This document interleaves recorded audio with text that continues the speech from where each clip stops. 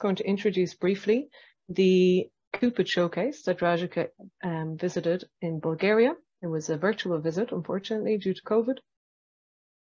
So I will just take you quite briefly through the enterprise, and then Dragica will tell us a little bit about her perspective on the experience.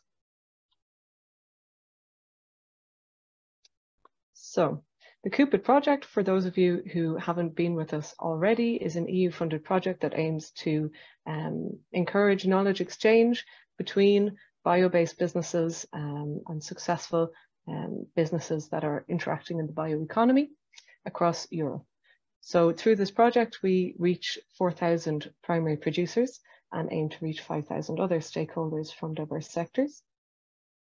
And there are 10 different countries involved that you can see here on the map, with 11 showcases. So one of them was in Bulgaria, and this was the business of the young entrepreneur Viktor Azanov. I say young because he's in his 30s, and started this business in 2016 with funding from the Bulgarian Rural Development Programme.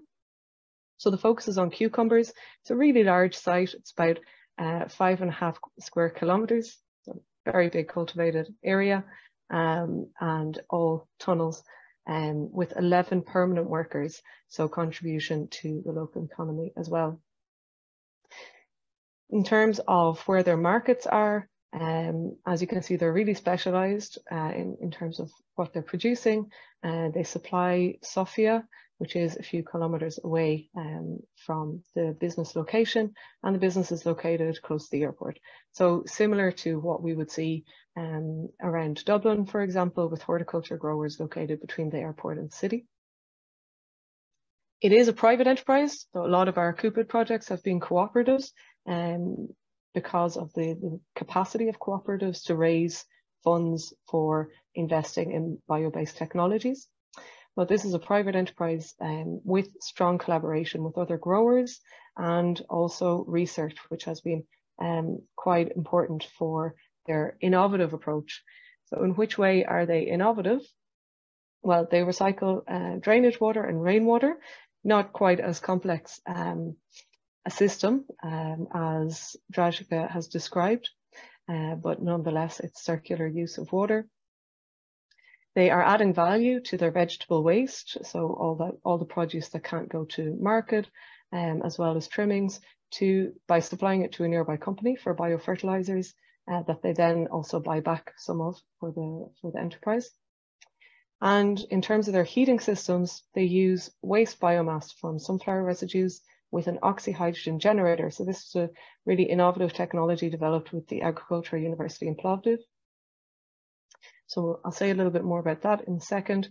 But then the other interesting approach that they're taking is to use blockchain for monitoring plant growth, and then allowing consumers to trace all the stages that the plant has been through before it arrives in their shopping trolley, basically. And so that has implications for satisfying consumer demand. They don't really see it as a big value addition approach yet, but with changing consumer interests in terms of sustainability, they're well situated to provide that information easily to consumers. So the oxyhydrogen generator is specially designed for greenhouse producers. As I said, it was developed in collaboration with the university, and Viktor Azanov participated as part of the pilot implementation, I suppose, to help with the development. It's a power to gas technology using solar fuel. So just a little bit about how it works. Solar panels on the farm capture the energy, can be stored in a battery pack, and they use pulsed electrolysis of water to separate hydrogen and oxygen.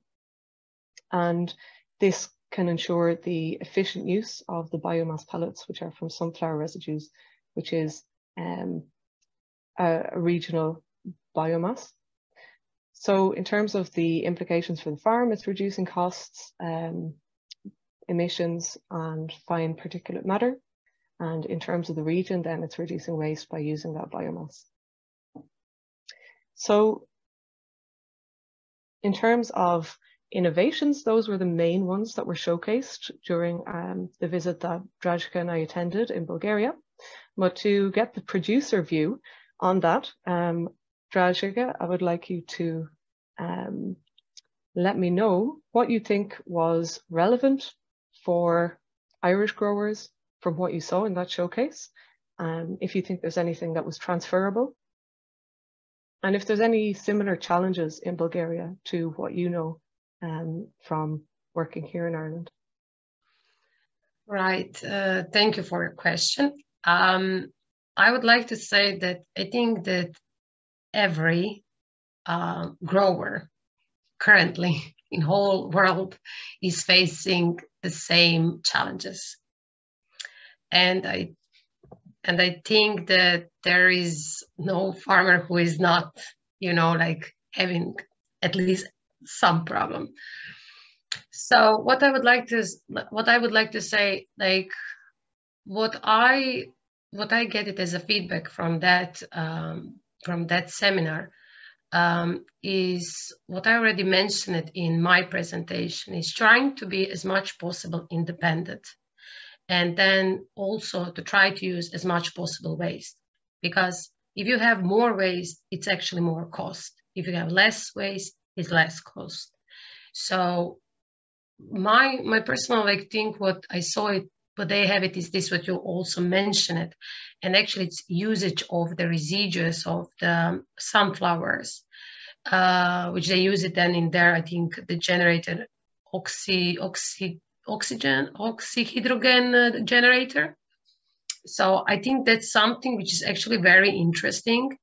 And yes, I can see this as something that maybe can be implemented here in Ireland. Also, something what I started to see here, but maybe we can use, it's not maybe connect with them, but as we are living here in Ireland, here is a lot of wind. So I think using the wind as some type of the energy, not just the solar energy, like I think we can get better efficiency from the wind maybe than from the solar, but that's just my personal opinion. So I think if we can use as much as possible available energy, which is basically kind of free for everybody, I think that can help us to be more independent to this situation, what is happening in the world, such as, for instance, I was mentioning the gas, which is kind of the biggest currently problem in the world. So if we could sort that out, that could be a big beneficiary to everybody. Great. I hope so I answer you on your question. Yeah, thanks, Dražika. Yeah, and Michael and Mairead, I'd be interested also